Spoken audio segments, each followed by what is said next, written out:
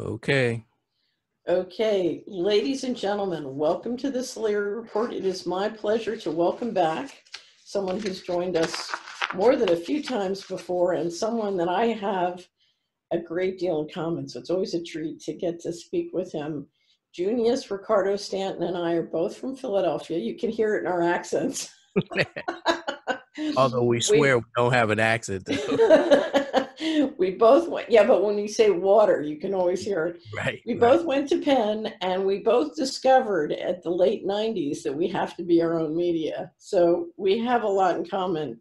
And I invited Junious today to talk about beyond divide and conquer. How do we get over the divide and conquer that we're all feeling in our lives? And Junious and I have done many shows together. I'll put the Solari Report links in the commentary. We started off with one many years ago called Unpacking Divide and Conquer. Now we're doing Beyond Divide and Conquer. Anyway, Junious, it's always a pleasure to have you on the Solari Report. Thank you so much for joining me today. Well, thank you for the invitation. It's good to see you. I mean, we go back, it's over 20 years. I know. Was the first time we met when we went to lunch in Chester? No, you took me there. We had Right. met. I had you on my internet radio program. That's right. That was the first time. Then you invited me to the unanswered questions meeting in Washington, D.C. Then you took me to Chester. And then we've been on this roller coaster ride for 20 plus years. Right. So we've been, it's funny because we've both been on this search to figure out not only what's going on, but where can we do something? Where can we, I call it, kind of turn the trim tab, which turns the rudder and starts to make some progress. So you and I are always searching. Yeah, I think it's a divine calling, and particularly in times like these where you have, as Orwell called it, universal deceit. So we're engaged in trying to bring some semblance of order, truth, justice, and harmony back into play, and they just keep piling the chips on the scale. So one thing we're going to talk about, we'll get to, is transformational leadership, which is something you've been thinking about and talking about recently. So first of all, I want to start off with the types of divide and conquer, because the last time you and I talked about divide and conquer, it seems like they've invented a whole new bunch. Yeah. I mean, I see that the key to them is them being the oligarchy. They search for any type of dissatisfaction, dissent, or any opportunities that they can foment disruption and divide and divisiveness. And so given what's happening, that you've been documenting about the economic implosion, so now it's moved into the social reengineering phase, and that's what we're seeing with some of the disruptions that we've seen in the last year or so. Right.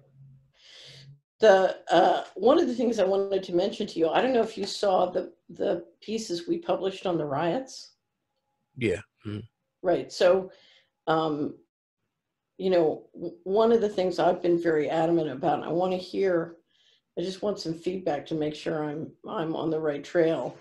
What I've seen is, if you look at who the riots are harming versus the spin of in other words, you got this spin that says we're trying to help this person and we're against all these wrongdoings.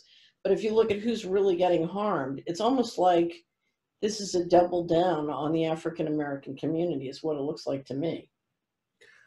Yeah, it's almost like a Pied Piper type situation where you have the people who are out in front, who've been put there, who get the attention of the media, and they have this fake credibility in the eyes of the people because they don't know that they're being manipulated, that the Black Lives Matter, Antifa, and some of these other folks are being manipulated.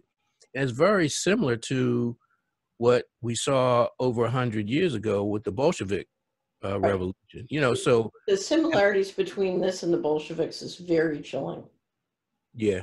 But I mean, as you've always said, and most people who've studied these things, the playbook is thin. They just keep running the same play. They're like Vince Lombardi. They keep running the same plays over and Playbook. over again. Well, that's why I You think stop 'em. people should go back and listen to that interview you did on Bernays, where you described Bernays, because so much of this flows out of Bernays. Exactly. Right. Exactly. Right. And the thing that we have to realize is that the technology is so more advanced than when Bernays was doing it, because you only had radio, print media, and then in the latter part of his life, you had television. So now the platforms are just humongous. Well, the way we got onto mapping what was happening with the riots was we realized it looked to us like there was a pattern of riots with Fed branch or bank locations. And that's when I started to say, is somebody trying to build out the smart grid and pick up a lot of real estate around the Fed banks? And that's when I started to drill in. And Right. And see, by you looking at that, notice for the first time in a long time, the rioters attacked the business, the main center city business circle. Right. And for the first time, they attacked the police precinct. Right. You know, over the years, there have been limited assaults on authority, the police authority, but this was almost a targeted. They knew what they were doing, and this was deliberate. And like you said, the land use patterns, commercial, the office, and the federal buildings, they're all targeted. Right. Well, it definitely looks to me in most places like, and we're operating with limited information, but it looks like one of the things they're trying to do is squeeze out all the small business. Well, that's part and parcel to the COVID piece. So you have multi-layers of the same agenda. So you have social disruption in the midst of a time where after that, the businesses are locked down. And so people can't make a living. They come up with programs supposedly to benefit small businesses, but it's BlackRock is siphoning it off, giving the money to their buddies and their pals, and it's not filtering down to the entrepreneurs who need the money. Right. So what you're seeing is just total looting of the system. Well, I think one of the real divide and conquers here is between the people who can print money and the people who earn money. And it's literally a war of the people who can print money on the people who can earn money. So yeah, and the thing about it is the people are printing money. They're coming up with plans and ideas ostensibly to benefit the people who earn money, but they're shutting down the mechanisms where people earn the money, meaning businesses, the people who work for these businesses. So if you're not connected, you're not in the game. You're not in the game. You think you are, and you're hoping that you're in the game, but really you're not. So I've always believed that the most powerful divide and conquer is the men versus women. And if you That's the first one, right? Yeah, if you could heal that one, you would get in the game and healing some of the others. And that game has been going on for millennia. And so then when you add the children, because remember there were certain societies that practice infanticide. So they were, and primarily it's males against females. So you have the patriarchy trying to suppress the feminine spirit, not just the human female, but the feminine element, the spirit of feminism, the intuition, the divine knowledge, all that divine mother piece, and to be the original teacher. So you knock that out or you suppress that, and it makes it easier for the people at the top to control everything. So it's really funny. Every quarter and every year we have a wrap up where we define our choice for the top 20 stories. And my number one story for 2020 in the economy section was the war on God. And the reason I chose that is if you look at a dollar bill, it says, "In God we trust." There's no way you can have financial liquidity unless people share a faith and a covenant that's bigger than let's make money today. In other words, hyper-materialism doesn't, if you're going to all be hyper-materialists and the only thing that keeps financial liquidity going is control and force. Anyway, so that was my number one story, but I think part of what you're talking about relates to the war on God. Because did by any chance, did you see Bruce Springsteen's Super Bowl ad that got spiked? Now, you know what? When I watched the Super Bowl, when the halftime came, well, no, the ad, yeah, I did see the ad. Yeah, you talking about the Jeep ad? Yeah, the Jeep ad. Yeah. So, when that one got spiked, I said, I'm right about the war on God. Yeah. Well, see, the thing is, and if you look at what the futurists are talking about, and some of the things about the transhumanism, they're actually attempting to eliminate that part of us right. that is the God force. Right. And so they want to link us up with Neuralink so that eliminates intuition, and those folks who have developed clairvoyance and clairaudience, that's negated. So you're absolutely right. And the so-called injections, because that counters your immune system, which is your body's divine intelligence protecting you from everything else that's out here. Right. So absolutely. It's a multifaceted assault on our divinity. Right. I don't remember when we talked about unpacking Divide and Conquer, if we talked about gay versus heterosexual, but I have to tell you, this transgender thing has now thrown that into a level of complexity that I never even. Right. I mean, they've added elements to that, and I would encourage your subscribers and your listeners to look at go to the Black Lives Matter website, because they tell you that's part of their program.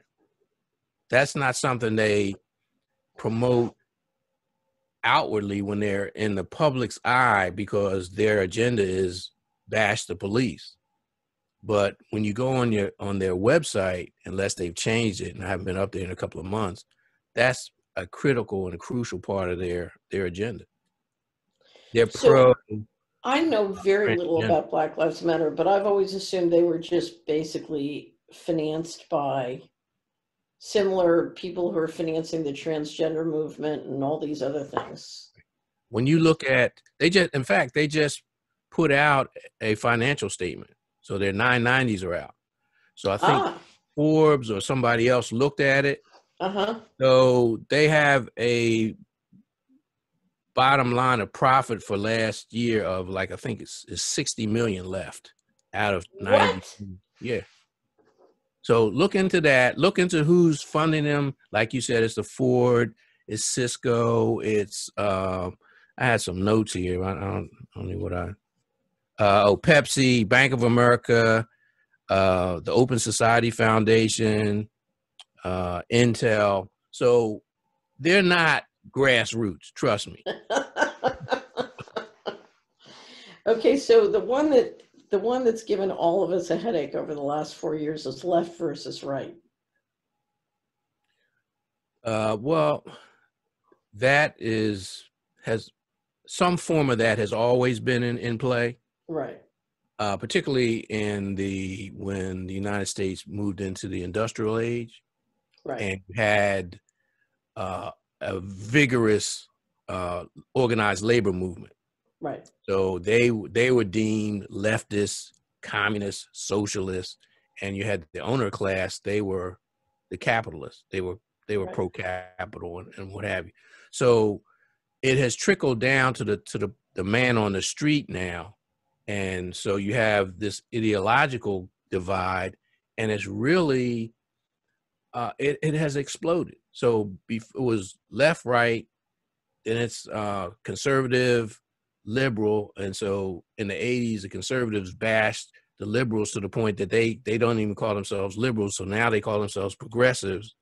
And then you have the libertarian coming on. So you're right. It's a hodgepodge of ideas and ideologies that just further confuse people.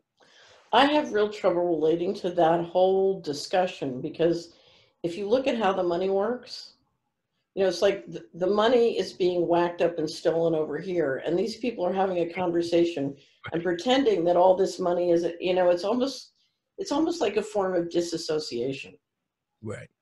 Well, So, I call it the emperor's new clothes. I mean, right. they convinced people to look at his robe when the con men have stolen all the gold, because Right. they said they used it to make his clothing. Right.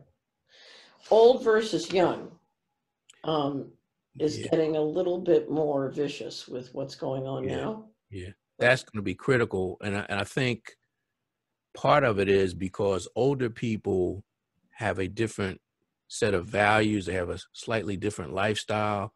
And so younger people are more immersed in the media, the social media, the values that are implanted and embedded in the social media, and they have them. And so there are older people who say, well, particularly older Christians, for say, I'm not going to take this digitization because it's like the mark of the beast. Well, Right. the young people, they don't know that. They don't know what that means. No, they have no idea what that means. Right. Yeah.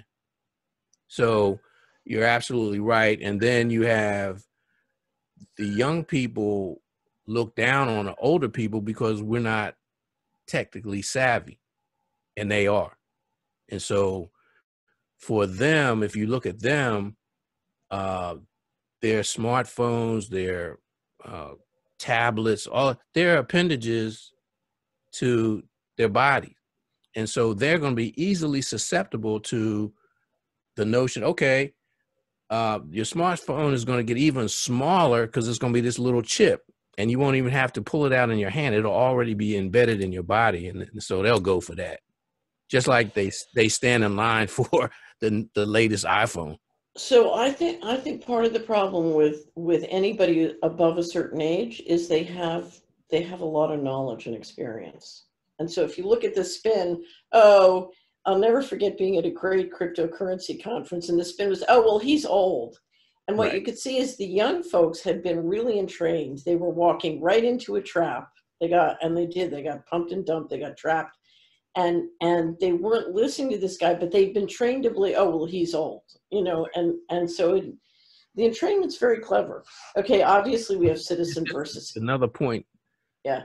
That the programming, think about if you looked at most television programming, or for the most part, motion pictures that depict older people, how are they depicted? I don't know, Are they because I depicted haven't as had a TV wise? since 1984. Well, but I'm just saying, are they depicted as wise? Are they depicted as people who stride in navigating the world in a confident manner, or are they depicted as buffoons? Yeah, that's true. It's a very negative.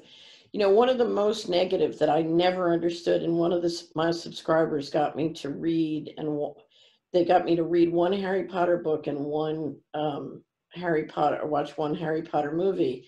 Suddenly, the parents who are trying to protect you are muggles, and the people who are trying to get you to do The this and wizards. that are wizards. Yeah. And you want to get in good with the wizards and forget Right. the muggles because they're old. Right. Right. And they don't have special powers. Right. All they have is life experience, and these guys are playing around with evil spirits and all this other kind of stuff. Right. So you have a whole generation that's sucked up on that. Right. So then we got citizen versus immigrants. That's classic. Yeah, that's Uh, classic.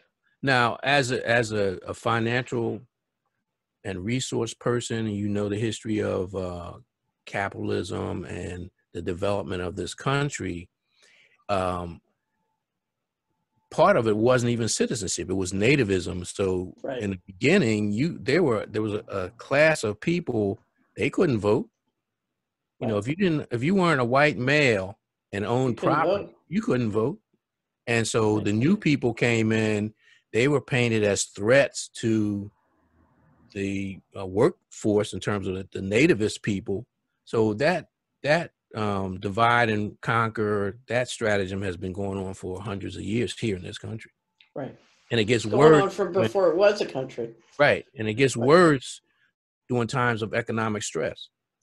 So here is the most amazing divide and conquer that's been added, and that is masks plus social distancing. Because think about it, they've tried every other one they can think of based on our age, based on our sex, based on our religion, and it's not enough. So now we've got to come up with a divide and conquer that divides one by one, every one again, from every other one, even in your family. Right, but It's, even on a national level, so you have the open states versus the lockdown states. So right. if you're and see here in New Jersey, you can't go into a building unless you have a mask on. So now they're Wow. telling you you need to wear 3 masks. So I mean, it just not only are they doing this, they're just making you stupid. I mean, they're Right. just doing stuff to you that they get their jollies off of making us look foolish. Right. So before I wanted to talk, this is a little bit beyond the divide and conquer, but I discovered this year a writer called C.J. Hopkins. I don't know if you've read any of his articles. He's got a website called The Consent Factory. He was a very successful playwright, and then he got so mad about politics he started to write essays. Anyway, but he has a collection of essays called The War on Populism. Basically, what he said was in 2016, the what you call the oligarchy got so upset about the pushback for sort of populist policies that they literally in 24 hours turned the war on terror into the war on populism, and that's this whole wave of incredible divide and conquer that we've had ever since. But he has something he calls the Covidian cult. The Covidian cult are people who buy it hook, line, and sinker. Right, right, So I'll give you an example. Andrew Sorkin was having a fight with Rick Santelli on whatever show they're on. And Santelli was saying, why should we shut down little businesses when Costco is open next door and people are packed in and, there are 500 people. And Sorkin says, oh, because that's what the science says. The science says it's okay for Costco to open, but the little businesses can't be open. And that the science absolutely supports that. Trust science. right. And Santelli is just looking at Sorkin like, man, you're in the cult. Yeah, I yeah, can't deal with you. right, And part of it is, if you look at the different policies like masks, Fauci will say one thing one day, then he'll say the opposite the other day, then he'll say a new thing that's contradictory to those two things the next day. And your fealty to the cult is to agree with him and be loyal to each, no matter where Fauci changes, the cult of Fauci, you're going to say, oh, well, that's science. right. And the thing is, what we're seeing is that the media follows him, and so there's never any criticism. Very rarely do they hold up his statements side by side and say, wait a minute, 3 weeks ago you said this, or a year ago you said this, now you're saying this. And we're seeing CDC and some other people coming out negating just about everything you said on every level. So what's going on? So you don't have that critique. I don't call them media anymore because I don't think they are. I call them the Shriekometer. I don't even call them media anymore. I used to call them corporate media, but so we're looking with the cults. I have a very popular commentary I put up that's it's called Mind Control Tactic Used on Young People and Children, but it's a whole series of different postings and Solari report we've done on entrainment technology, the one propaganda, all these different things on both propaganda and technologically induced mind control. And you know, for some reason, which I don't understand, but which I deeply appreciate, there are certain people who just don't disappear into the cult. You're one of them. And what is it? I mean, there are people who just don't disappear into the cult, you know, that seem to find a way of staying interested, staying grounded, staying coherent, and continuing to look for reality. Well, I think there's something you always, for me, it's a search, a quest for truth. Right. And a lot of that is spiritually based. I'm not talking about religious dogma. I'm just talking about right. spirit world. And so if you're in tune, if you trust your intuition, and the older I get, the more I trust my intuition. And my one regret is that I didn't do it when I was younger, but all I have is now. So right. those people who intuitively know that something's wrong, and most of us do, most people do, it's just that they don't want to be ostracized. They don't want to be mocked. They don't want to be made fun of.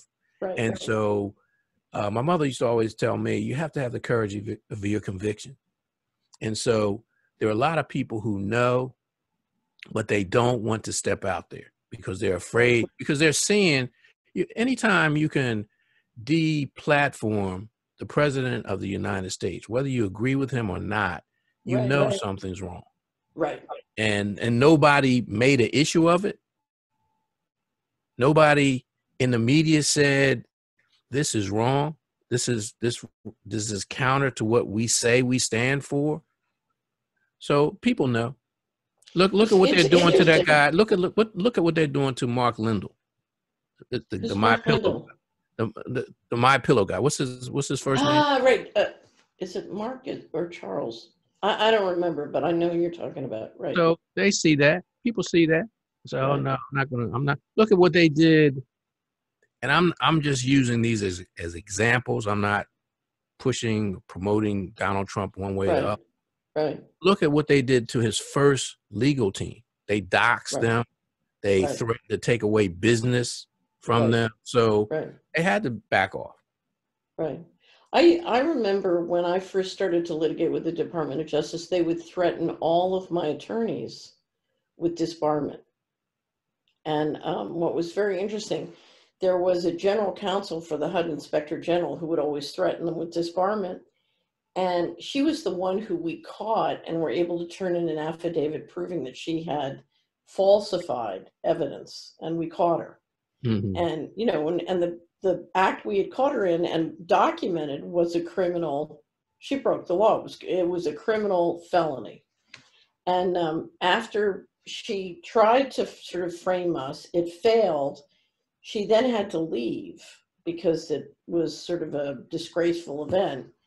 And she went to be the staff on the ethics committee at the DC bar, which is the committee that decides who gets disbarred. Right.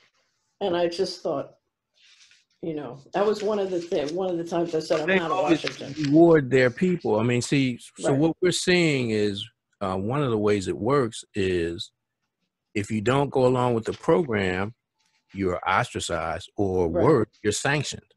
If you go along with the program on any level, whether it's at the middle level or at the bottom level, you get rewarded. Right. Well, that's why when I left Washington, I turned to my attorney and I said, we're going to have to find a way to support ourselves at retail. We can't work for governments and corporations. We have to find a way for individuals to pay us. And I'll never forget, she looked at me and she said, good luck with that, honey. So it took.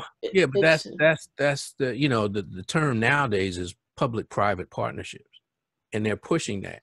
And so we've seen that. That's been the hallmark of the ruling class for decades, right? The universe, academia, military, and the corporations. Right. And so if you make a choice, it takes great courage to make that choice, to say, I'm not gonna participate in it. So let's turn to the opportunities, because the question is how we get beyond divide and conquer and find our families. And I think where I'd like to start is with what you've been talking about and thinking about transformational leadership, because I think step one is you have to take responsibility and say, this is my problem and I'm going to do something about it. Right. And so take us away with transformational leadership. Well, transformational leadership is based on personal transformation. Right. I mean, all you have is yourself. Right. And ideally, you can form a community, what you call a family, I'm calling a community. Right. So you have a transformative community, right. but it's based on higher consciousness. It's based right. on empathy. It's based on ethics. It's based on morality. It's based on what old folks would just call mother wit and common sense. And because what we're faced is this Orwellian double speak, where they're using the language to beat us down. So truth is real in their mind is false, and deceit is the way to go. Right. And so if you're about transformation, you have a vision of yourself, of your community or your family, and ultimately the world. Now, all you can do is to prioritize yourself. Right. And so that becomes the major issue. And I believe once you start doing that, you will attract and be drawn to those other people that will form your family, even though they may not be biological, or your community, because we give off those energies like a tuning fork. Right. And so once we start vibrating on a certain level, we'll attract that level in consciousness. One of the things I always found phenomenally useful during the litigation was I would always pray for the other team. And that would help me understand them. And that would help me move beyond it. And that would help me attract the people who were my family. Right, right. Well, I mean, see, the thing, what that it shows an example of is the collectiveness that on the life is multi-vibrational. Yes. Energy level and all that. So if you're on the higher levels, you're going to look at your adversary differently. Right. It's not for me to win, I must smash him. That doesn't work. Right. But where I have enormous opportunity to improve is because of what I do, I end up looking at so much of the evil goings on. And I need to find a way as I do that to stay in a higher mind or get back. You know, if I fall down into a lower mind, I need to get back into a higher mind. And so what I really work on is finding ways of helping myself get back. You know, because I can be, you know, I can be preparing the money and markets commentary. And if I'm not careful, realize I'm diving right into the sewer. Yeah. But I mean, you said, see, prayer and meditation, and that has been given a bad rap, and people really don't understand what it is. It's you're not begging for anything. What you're doing is you're asking, but you ask in a way, so that in an elevated consciousness, right? So that, you know, all too often we beg for our plan to work, right? When in fact the creator There's a better plan. Is a better plan. There's a better plan. You know, one of the things I loved about the litigation was I wouldn't have the resources to afford to go to the doctor, or I wouldn't have the resources to get what I thought I needed. And so I just pray.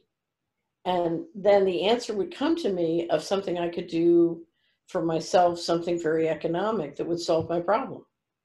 And I started to realize, oh, you know, all the intelligence in the universe is available to me. Right. I just have to plug in. Right. And maybe I need to stop running off to the, you know, the doctor or the store to solve my problems. Well, but another piece of the divide and rule is we've been programmed to think lack, Right. when in fact the universe is abundant. Right.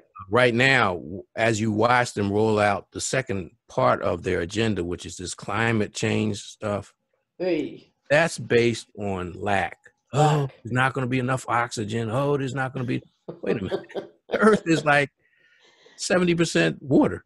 You know, Right. yeah, we're polluting it, but the Earth is a living thing. It will respond. It has gone through multiple changes throughout its existence. And because we don't understand that, because we've gotten away from the feminine principle, Mother Earth Right. principle, Earth is, you know, there's an old saying, you can't get eggs from live chickens from dead eggs or something like that. Right. Right. Well, if the Earth was dead, it wouldn't have life. And it seems silly to say that, but that's the reality. And so that's their scam. Right. Yeah. If you look at how big the harvest is that the earth just gives us, it's Right, incredible. right. And they're suppressing it. When you stop and think about Oh yeah. agribusiness, they're actually paying people not to farm, Right. not to harvest. So I believe what's happening is first and foremost a spiritual war, and I believe it's 10,000 plus years old. You know, to me, we're coming into the culmination of something that's been going on for a long, long time, but it's spiritual. And yet we have a society with many people who've been brought up as hyper materialists, and they have no idea, what do you mean by spiritual war? Well, you know, what do I do? How do I understand this? What, in other words, it's almost like there's a whole parallel universe that they, you know, that's been hidden from them. Right. How do you help them understand this is a spiritual war and to open up to that dimension? Well, you have to make it personal. And the playbook for me is, when I call him Yeshua, you know, the Christians call him Jesus. Mm-hmm.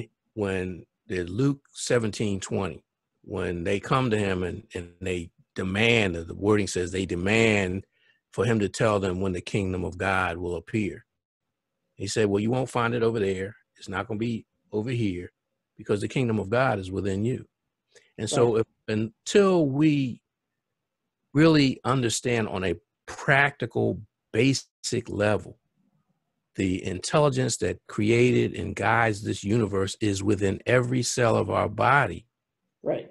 And it can help us in everything. Then to me, that's the essence of spirituality. And Well, the so other thing is it can also, I believe each one of us has the power to create and develop ourselves in a way which gives us tremendous power to affect positive things. Right.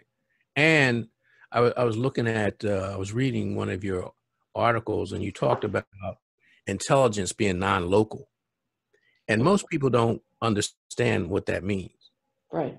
And so we do have that power to tap into it. And it's like a radio stream, so that when we put our images, our visualization and our energy out there, it's carried along those frequencies, is multiplied. And then that's when things manifest, not just in this dimension, but in the spirit dimension too. Right. But all this, to people who are hyper materialistic, sounds like hokey, and it's voodoo, and it's mumbo jumbo. No, it's not. It's real. It's just that we haven't been cultivated to understand it and apply it. So It's that's funny. I'll never forget the first time I took a Bible class in 1998, and it was on Monday nights, once a week. Mm-hmm. You had to read a chapter and then go to class. And I got there, and there were about 200 people in the sanctuary at the church for the class. And on Monday nights after work, I just thought, you know, there's no way this class is going to end up You know, it's going to be much smaller by the time this is over. And I was wrong, it grew. And one of the reasons why a lot of the discussion, it was very practical, so it really got into the day-to-day life. There's great teachers. But one of the things was it constantly came back to what you could do in your life if you could grow into being a righteous person. Right. And the power of righteousness. You know, one of my favorite lines from scripture is the prayers of a righteous man availeth much. And, or where two or more are gathered in my name, there am I. But they really taught about how do you build up your own spiritual understanding and intelligence, and how do you become a more righteous person? Well, but that is the crux of being a person here in this dimension. You have to use your spiritual power to manipulate in this physical dimension. So it's very simple, but it's difficult. You know, it's hard to do. It's a simple concept, but it's hard to live it. Right. But the thing is, you have to love your idea of God, because everybody has a different concept of God. Hopefully it's a God of justice, love, and mercy, as opposed to a vindictiveness. And you have to love yourself, and you have to love the other to the same degree and the same understanding that you love yourself. And it's very difficult. Because we put so many prerequisites on. Do we appreciate this person? Do we love this person? Do we validate this person? But if you are working toward that, life is better. It doesn't mean you don't have challenges, because you will, because you're going against the flow of the values and the lack of ethics that are predominant in this culture. But nonetheless, you will actually experience joy. You'll experience a sense of satisfaction, of purpose and meaning in your life. And that's what life is all about. It's not about necessarily acquiring a lot of things. So if someone's listening to this, Junious, what are the tools? What are the books? What are the sermons? What are the practices? What are the movies or documentaries, right? What are the sources that have helped you get stronger in your journey to do this? One very practical one is the Course of Miracles, because they have the Course of Miracles, and then there's the handbook for students, and there's the handbook. So if you can read that and grasp that, that will help. I'll tell you a very funny story. The first two lines in the Course in Miracle, what is it? It's in the front of the book. It says, nothing real can be lost. Nothing unreal is real. And I swear to you, during the 11 years of litigation, that saved my life so many times, because I used to say, well, I guess that wasn't real. And one of my favorite sermons is from a preacher who says, God does not need what you have lost to bless you. But the Course in Miracles really helped in a very practical way to just change your mind and your way of looking at things. So I'm glad you mentioned that. So you just said the key right there. If you when you look at, even in the Bible, the Bible has been abused because of dogma and all that. But when you look at it and you listen, you mentioned change your mind. Well, the essence of the gospel, and particularly of the New Testament, it's in the Old Testament, but in the New, it's repent, the kingdom of God is at hand. Well, that word repent, metanoia. The Greek word is metanoia. Noia is mind. Meta is to change or go beyond. So to do this, you're going to have to have a different vision of yourself. Be transformed by the renewing of your mind. So we've been dumbed down. Absolutely. forced to focus on materialism, Right. change that. Change the way you think. Change the way you process information, because we're looking at a false reality, this pseudo reality. There is more to living than what we've been told. Our family has a prayer meeting every Thursday, lasts about a half an hour. We read scripture. We have a list of people to pray for, and somebody does a prayer. And so a couple of weeks ago it was my turn. So I shared the story about Elijah and his student. And they woke up and the enemy was all around them. And so Elisha told him, pray to open his helper's eyes to see the chariots of fire, and the horses of fire that were around them. And the message is, those that are with us are greater than those that are with them. Right. And people have, that's the key to faith, that the elements, the forces, and the powers at your disposal, if you are a righteous person, particularly. Now, they're at everybody's disposal, but they work abundantly if you're a righteous person. Right. So you have to encourage people to believe that and apply it to their lives. Right. Despite the gloom and doom, despite the fear mongering, what they're calling it, the fear porn that's out there now, despite, they went from having a jihadist around every corner and under every bed to now to this little germ, so, so I mean, it's the magic virus. Yeah. Mm-hmm. Yep. So I think one of the ways that we can help each other, I have one friend who says, suddenly friends are showing up everywhere, because I think there's something about what's going on. People who've been trying to stay and get along in the middle of the road are finally realizing, I can't stay in this call. I'm not staying in there. And suddenly friends are showing up. And I think that's good. But the other thing is, I also think that one of the keys to working with people, collaborating, is to help them manage risk in a very practical way. And to me, one of the ways I can be more righteous is not to judge other people, but simply say, what are they trying to get? How are they trying to get through the day? What are they trying to do? What does they need? What do their family need? How can I use my knowledge to help them just do that? In other words, just be useful. Just try and be useful. Right. And it's amazing if you just try to be useful, no matter what's going on and no matter what they're saying.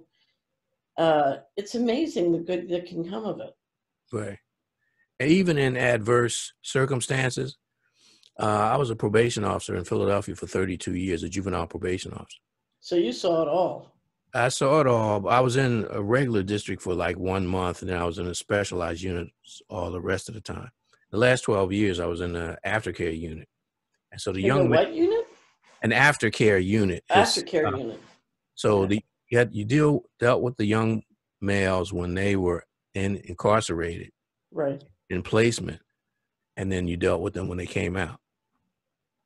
And so my approach to them was, I can help you get what you want. You want to get out of here. If you do this, this, this, and this, I will be supportive of you even getting an early release. Right. And so that helped them. Now, the problem was they returned back to the same environment that spawned a lot of their behavior.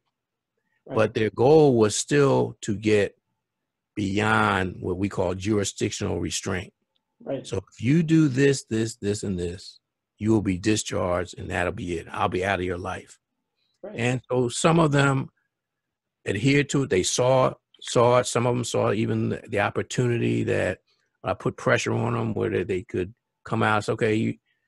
You have X amount of dollars. You can go to community college for free. Right. You got $3,800 for fee of money. That'll cover maybe a year and a half at that time. And so some took advantage of it. So again, it's helping people have a win-win. I didn't want a huge caseload, so I wanted to get rid of them as quickly as possible. So it's like you help folks to have a win-win scenario. Right. So everybody gets what they need. So I also think part of what's happening is you can't be associated and you can't get along with everybody. So it's important to sometimes let people go. And what I see are, what happened to me in the last 25 years is I had people in my family who wanted to, move on a pathway that to me was immoral. And so I just decided, okay, I'm going to separate. But that's okay. Yeah. I mean, you're called to separate all the time. You're called to join all the time. Right. You have to make a determination. Is this in my best interest? Does this conform with my values, my sense of ethics, my sense of integrity? If not, then maybe I can't go down. There's an Arab proverb that says, it's better to, a nomadic proverb, it's better to travel alone than to go with bad company.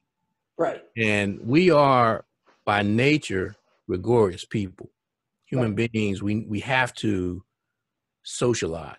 That's one of the downsides of this lockdown. That's why there's so much trauma and psychological distress going on right now, because they've taken that away from us. Right. But at the same time, you want to be in an empowering and encouraging and a positive, nurturing environment. So you were one of the leaders in internet radio, and you got in early. You've been doing it a long time. What is it that you're finding since the COVID-19 started? What are you finding with your audiences? What are you hearing from them now? Well, a lot of them, they drank the Kool-Aid. It's the Jim Jones thing. They believe, either they're fearful. One of the first programs I wrote, one of the first articles I wrote when this happened was Fear Not. And I told all the reasons not to be afraid. Right. But because of the mind control and the entrainment, people are afraid, or they're trying to get from out of this inconvenience, the lockdowns, the shutdowns, the losses. So it's like, okay, I'll wear the mask. Just leave me alone. Okay. I'll take the vaccine. Just let's get back to normal. Well, guess what? The oligarchs have no intention of getting back to normal. Right. That's not what this is. This is about social engineering. It's not getting back to normal. And so, well, also, but you've got the central bankers doing a complete financial reset, and that's a 3 to 5 year process at the speediest. I don't know if you realize the head of the EU last week said, "Oh, the pandemics are going to go on for a decade." I thought, whoa. Well, that's the perfect cover. That's why it's going to happen like that. And so not only what you're talking about, but think about now they're telling you're going to have to take a booster shot of the COVID vaccine injection. They've lined up manufacturing. I have the press release up in News Trends and Stories. They've lined up enough manufacturing capability in the U.S. alone to produce 330 million vaccines injections a month once it goes to full. Right. Well, that's the plan. When you listen to Bill Gates talk about everybody, he's talking about 7.8 billion people. All hooked up to his cloud. Yeah. The vaccine is the entry level. That's the portal. You go in the portal, you go down the rabbit hole. From then on is right. Exactly. Moderna, I have some great quotes from Moderna that I always use, but they call it the software of life. They describe it as their operating system. Right. Literally. I saw that on when you did your video. But the thing is, people are not doing the research. Moderna is a 10-year-old company. They started out doing cancer research. They have never brought a product to market. Right. Even even the ingredients for their vaccine they're getting from some Swedish company. I Right. mean, it's just a total scam because they got money from taxpayer, the government to start off. Well, I want you to go look, because I know you said that a lot of people are drinking the Kool-Aid. I want you to take a look at that family financial disclosure form, because I'm really hoping it can help families prepare for some of the, one of my concerns, I've seen vaccine injury destroy families financially. Right. And so one of my goals here is to protect them from that. But not everybody's in the cult. So you're still finding your audience who are not, I mean, if they're coming to you, it's because they want to know the real deal. Right. But remember, we're under assault. So if they can look at all the people that deplatform me. Right. And I found out. Have you been censored or deplatformed yet?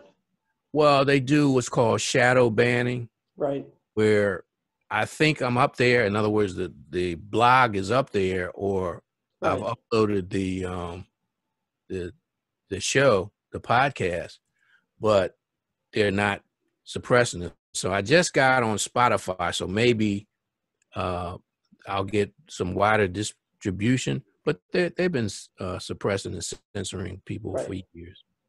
So if you ever, we put up our own video server because we saw, we just knew we had to get our own capacity. But if you ever want me to put stuff up for you, we're happy to archive or whatever. Okay. Because we just figure, I finally got off of Twitter because after they threw Trump off, I just said, I'd had a lot of problems with them before, but I just said, that's it. There's no integrity here. There's no point in being here. No. So I'm hoping next month we got a new wrap up called Take Action. We're going to bring up an open source package that's it's like a private Facebook kind of thing, but it's open source. And that way the subscribers can do more sort of networking with each other and working together on different sort of tools to help each other. So. Yeah, but there are other platforms like that. I can't think of them off the top of my head, but people got tired of Facebook.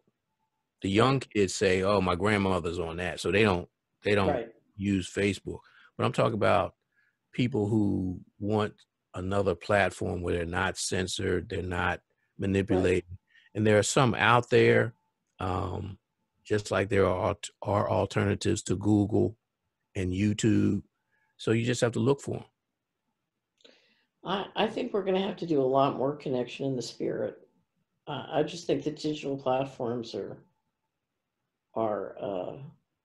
they're limited in what they can do because they're controlled. Right.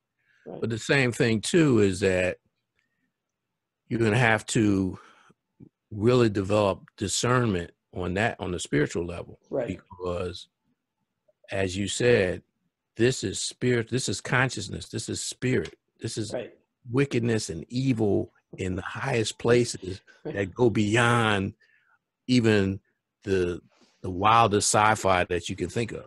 Well, I think one of our problems is the general population has a hard time understanding that a percent of the population is that devoid of empathy, and that because sometimes I feel like an old church mother walking around saying, "It's demonic, it's demonic, it's demonic." Remember the old church mothers who were like, "It's demonic." Abomination, Right. No, but you're right. People have a hard. I tried to explain to one friend of mine, and I gave him some information. And he admitted, he said, it's hard to believe that people are this wicked. Right. They know something's wrong. Right. But they're not willing to take the red pill. Right. It's too overwhelming. Right. So, Junious, tell us how we can keep up with you. You're on Spotify now? I can find you on Spotify? Their streaming, their pod streaming is called Anchor. So if you put my name in, Junious Ricardo Stanton, and you go to a good browser, not necessarily Google, because they're filtering like mad. But put Akoben, Akoben, and A-K. Aoben. Okay. It's an Akan word. It's a horn, a special horn that the villagers blow Uh-huh. for alertness, preparation, and mobilization. Okay. So if you go to that, it'll come up, and a lot of things come up. A lot of our conversations. Even one day I was doing a search on myself, and the text, the transcript from the Bernays piece came up. Really? Yeah. Mm-hmm. Yeah. So, like I said, if you go to a good, like DuckDuckGo or some of the other open source or more free spirited search engines, a lot of things will come up. Right. I found on the, on the sort of the more famous ones, they're useless now. They're just useless. Yeah, no, they've been but I mean, they were always they were funded by the CIA proprietary capitalists, venture capitalists. Right. So you Right. know what's going to happen. Right. Well, it's funny, when we started the data servicing company in the 90s, I had somebody go off and research how to, sort of where the government was going to spend money on data servicing. What was the future data servicing? And they came back with some huge estimate, billions and billions and billions the government was going to spend on data servicing. And I said, well, really, what's the data they're going to collect? And he said, they're collecting data on all of us.